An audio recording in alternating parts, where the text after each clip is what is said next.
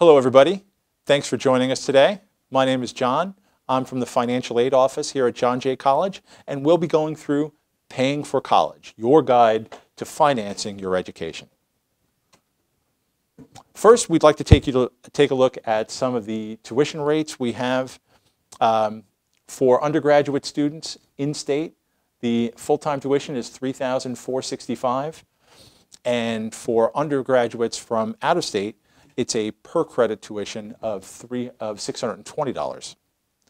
Now, this is important because as a full-time student, any credits above 12 credits have a fixed flat rate of $3,465 per semester, where beneath that, you would be subject to the part-time rate of $305. Now, out-of-state students don't have that flat rate tuition, so theirs would be the standard $620 per credit overall, regardless of how many credits they take.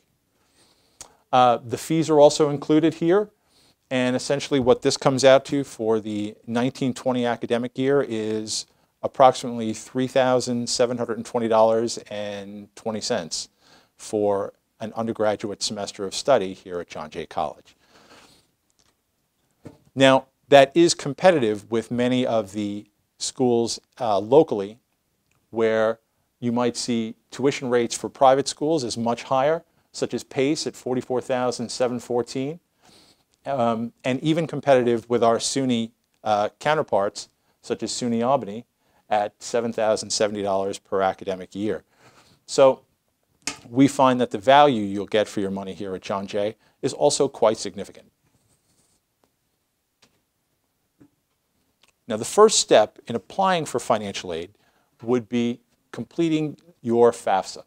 Now, what you have to do first is get an FSA ID. This is a unique identifying number that will allow you to sign and validate your FAFSA so that we can review it here in the Financial Aid Office to determine the eligibility for the various programs in financial aid that you can receive. The application can be found at www.fafsa.gov, and the 6-digit code for John Jay College here is 002693. It is very helpful for you to have your family's tax information available when you complete the FAFSA. So that's your 2018 IRS tax return and your parents' 2018 IRS tax return. It is also very helpful that if you have already filed those taxes for that year, to use the IRS data retrieval tool, which will allow you to import that information directly from the IRS and into the FAFSA without having to refer to the tax returns at all. Another part of financial aid would be applying for your TAP award. This is for New York State residents who are going to a college within New York State. The New York State Higher Education Services Corporation, or HESC, administers the TAP program, and there is a link from the end of the FAFSA to complete the TAP application when you have completed the FAFSA. So it will take you right to it. But you can complete the forms separately. So you can go to hesc.ny.gov to complete the TAP application, even if you don't complete the FAFSA first. Like the FAFSA, John Jay College has a TAP code of 1414 that needs to be entered in order for us to receive the information from your TAP application.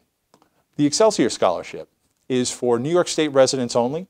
It is subject to an income requirement. This is a total household requirement. So this is student and family members have a total household income of $125,000 a year or less for the 2019-20 academic year.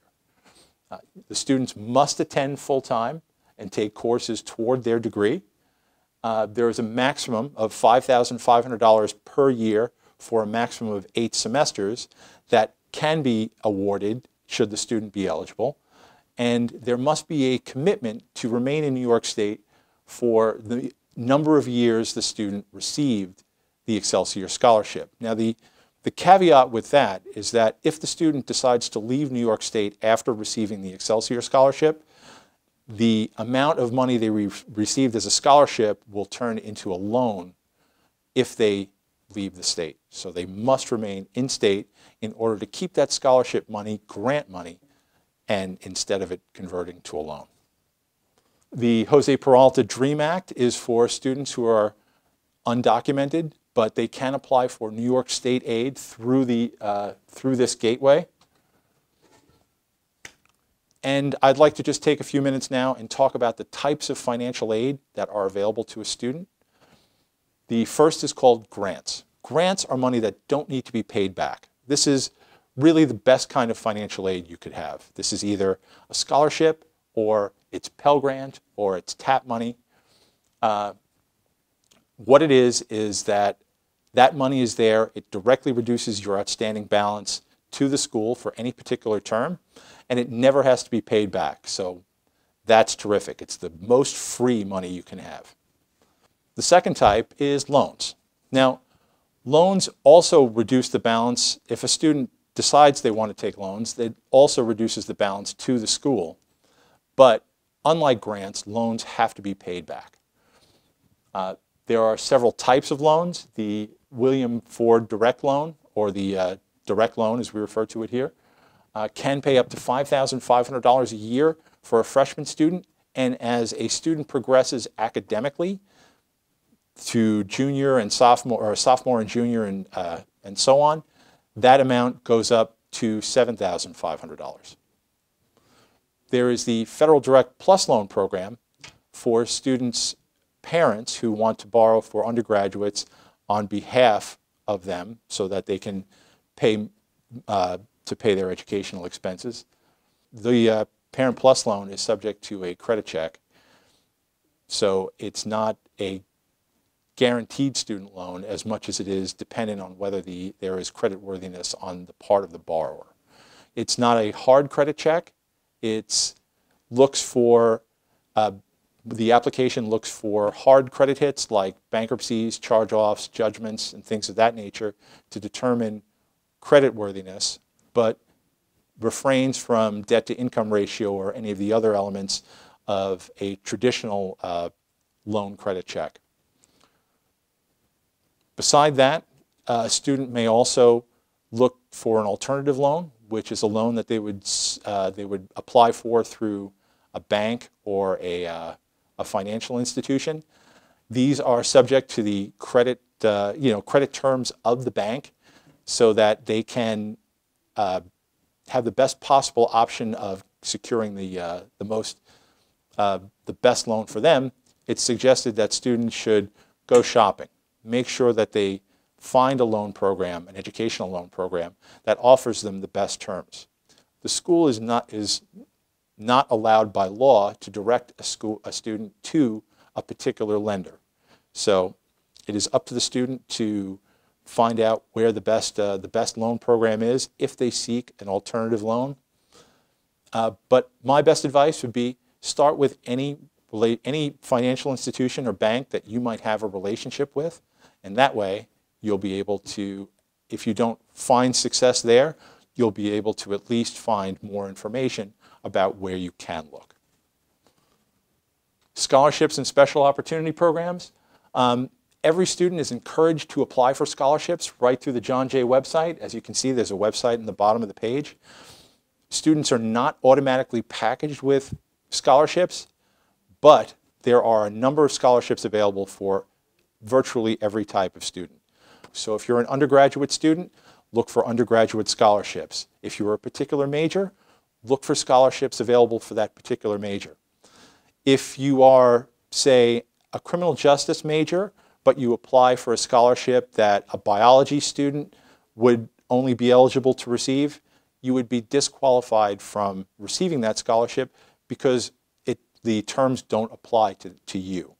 So please make sure that it is specific. If you are looking for a scholarship that's specific to your program, that you apply for those scholarships within that program. And again, I would please spend some time researching the scholarships under that website. There are a great many, and it's very helpful for the student and the parent to know what they are.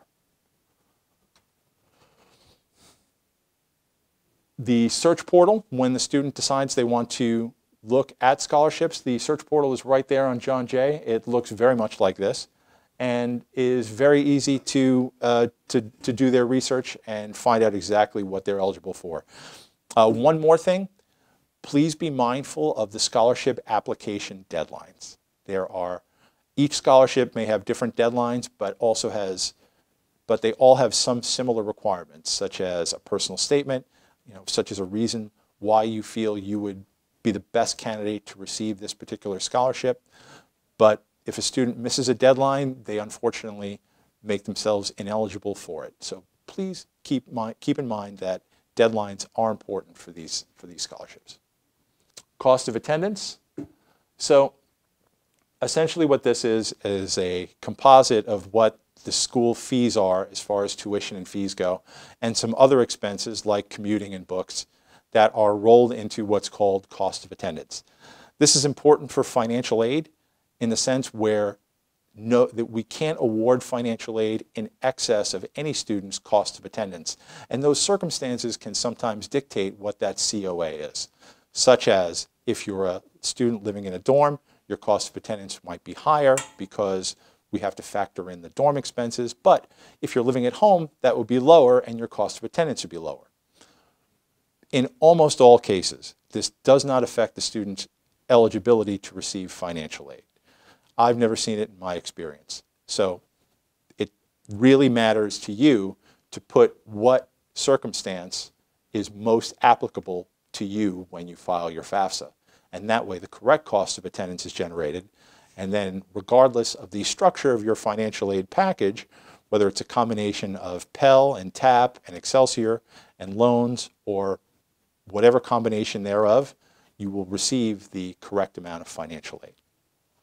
Now, remaining financial need. Now, this is mathematically what it is the cost of attendance minus the EFC. When you complete your FAFSA, ultimately what you get is a number, an expected family contribution, which is a value that it's not really in dollars, but it is used to calculate how much Pell Award a student may or may not be eligible for based on their family's income and resources. So mathematically speaking, the remaining financial need would be the cost of attendance minus the expected family contribution. But I'm pretty sure that as a student, the only place you're going to see this is on this slide, so don't worry about it too much. What makes up the cost of attendance? Direct costs and indirect costs. Direct costs are something like tuition, fees, books and supplies. And then the indirect costs are the stuff we mentioned before, like housing or transportation expenses. And they all come together to form the cost of attendance number that every student's financial aid maximum is subject to. There is a significant financial support office for veterans. We would encourage our veteran students to apply here. Every student who is a veteran is eligible for in-state tuition, regardless of whether or not they are from New York State. But as a part of the thank you for their service, we treat them as in-state students for tuition purposes. There's also an application fee waiver, and as well as the military benefits that they may be eligible for. We would also encourage every veteran to apply for their federal and state aid to make sure that they get the maximum amount of financial aid that they would be eligible for.